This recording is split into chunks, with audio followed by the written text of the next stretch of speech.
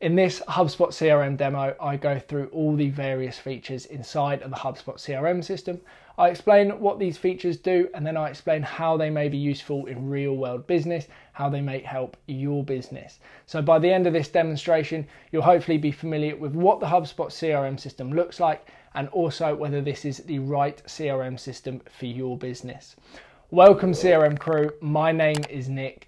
Just before we do get into this demo, if you are signing up to HubSpot for the first time, it would be greatly appreciated if you could use my sign up link below. It really does help the channel out. So without further ado, let's get straight into the demo. So once you log into your HubSpot system, you are firstly going to be presented with the home screen. Now, if you've just signed up to HubSpot for the first time, your home screen may look slightly different. I've customized mine, as you can clearly see here, and this is showing data as soon as I log on to the system.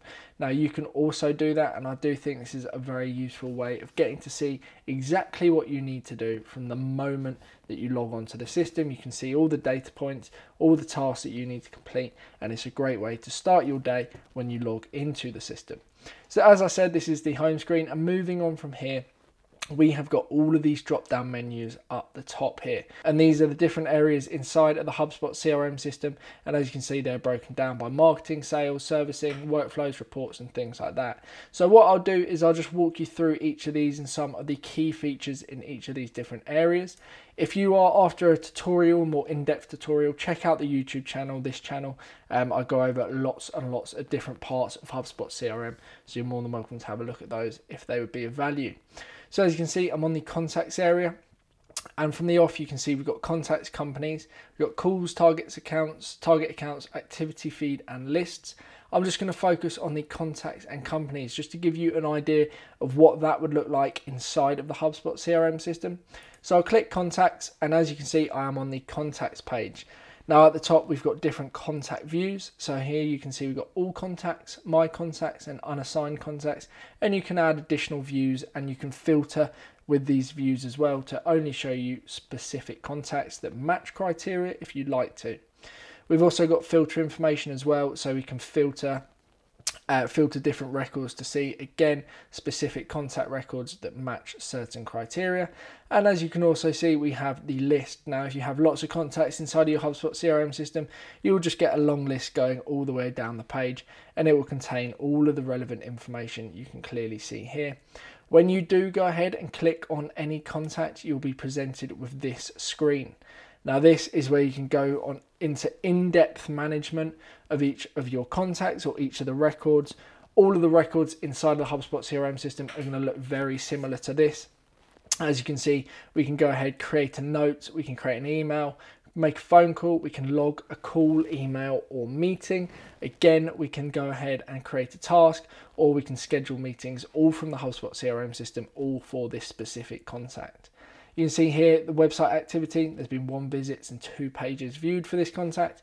And on the right hand side here, you'll be able to see any deals, tickets, or attachments that are associated with this particular contact record. In the middle, you've got the activity notes, emails, calls, tasks, meetings, and just all the general activity here that we just spoke about on the left hand side, and you'll be able to see what's been going on. So hopefully this gives you a good idea of how you would manage your contacts on the day-to-day. If I click back out of contacts, we'll go to the drop-down menu again and head over to companies. This again is the same idea. Obviously contacts are the individuals, and then companies are the people, contacts are the individuals, companies are the businesses, so the actual accounts that the contacts are associated with. So again, you can see CRM crew, as that's my business here. You can see it's exactly the same, and you can see all the deals, tickets, attachments that's related to this business, and then obviously with the contacts you can see who's related to the contacts as well. So you've got all these other areas for the contacts. If you'd like to find out more about any of these specifically, like I said, feel free to check out my YouTube channel. We've got conversations as well, and this is a general means of communication such as inbox. As an example, the inboxes where I'll click on it just to give you an example. This is like an email area, but it's for your email, your chat. You can have phone calls as well, where you can communicate all using all of those various methods of communication, and you can manage those all from one place. So when someone goes onto the website, your website, and they start a chat, you can go ahead and respond from this area. If they want to schedule a phone call, that can be managed from here as well. And if they email, let's say info@crmcrew.co.uk, you can have that targeted to enter into this inbox area, and then that can be managed. So it's a very useful tool. All of these tools here are also useful. Got email templates, things like that. So you can check those out if you would like, again, on my channel. And then on the marketing side of things, the one thing about HubSpot is it's very, very powerful from a marketing perspective. You can do a lot of marketing. Unlike a lot of CRM systems, I feel like HubSpot really goes the extra mile in terms of the marketing. So we've got ads, we can manage our ads, that's Facebook ads, Google ads, things like that, all from our HubSpot system. We can manage our blog, SEO, and we can integrate our social media if you're on the paid version of HubSpot. We've got landing pages that we can create, and we can also send out emails directly from our HubSpot CRM system. I'll use this as a good example. We'll just click on this. You'll be able to manage all your emails that you're sending out. You can draft them, schedule them, send them, and obviously see any archived emails. And then you can also get the analytics on your emails as well. And this is all free, all inside the HubSpot CRM system, which is unlike a lot of other CRM systems on the market at the moment. So you can see here how many emails have been sent, your open rate, click rate, CTR, reply rate. You can see any bounce information as well. So there's a lot of analytical data that you can access from the HubSpot system, all free of charge. Going back to the drop down menu, you have campaigns, file and templates. You can use call to actions, and you can add those to your website, and also forms as well to capture information or capture leads when they go through on the ads. And then from marketing, we have our sales. So we've got deals, forecast, tasks, documents, meetings, playbooks, quotes. So quotes, fairly obvious. You can create quotes and they link directly to your deals area. So obviously you create a quote for your deal, send it over. Whether they approve the quote, whether they're happy with the quote or not, you obviously negotiate that and try and persuade them as best you can. We've got meetings, which is identical to a platform called Calendly. Hopefully you're familiar with that, where you just schedule meetings with one another without that ongoing email communication. You've got documents, where you can store documents on the HubSpot system. We've got tasks, and this is literally like tasks as in managing tasks that need to be completed. And you've got a whole page dedicated for that inside of the HubSpot system.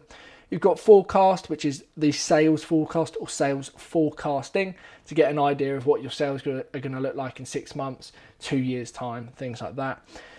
And then a key part of any CRM system is obviously the deals. So if we click on the deals area, you'll be able to see we've got our sales pipeline from the qualified to buy all the way to our closed won or closed lost. You can drag and drop any of these deals from one stage to another. Now, as you can see, we're on the Kanban view, but traditionally this view would look like a list view. And again, that is identical to the contacts and the companies that we saw at the start of this demonstration. But I am a massive fan of the Kanban view. I feel like it's very visual, far more interactive, and it's a lot easier to manage as well. As opposed to having to click into every single record, you can just drag and drop from the same screen here. You can move the record to each of the different stages very, very easily. And then hopefully you end up closing this particular sale, or all of your sales if you're lucky enough, as one. But I have an inkling that unfortunately won't be the case. So that's our sales area. Moving on from our sales, we have our tickets. We've got feedback surveys and the knowledge base. A few of these features that I've discussed are part of the paid version of HubSpot. The tickets area is in fact free. I've done a video on that, but I will also explain it. Essentially, you log a ticket anytime there is an issue with a product, or a customer's got a question or anything like that. You go ahead, create a ticket, or otherwise known as a case in some other CRM systems. And again, just like the sales, you drag it through the different stages of the pipeline, where you inevitably look to resolve the problem that that client has, or answer the question that that client has. Again, we're on a Kanban-like view here. You can just view the tickets as a list view as well, and you can see the pipeline that it's related to. If you're on the paid version, there are multiple pipelines, and I strongly recommend, especially with tickets and sales, depending on the product, if you have got various products and the sales pipeline for the products are vastly different, obviously you would look to then create multiple pipelines.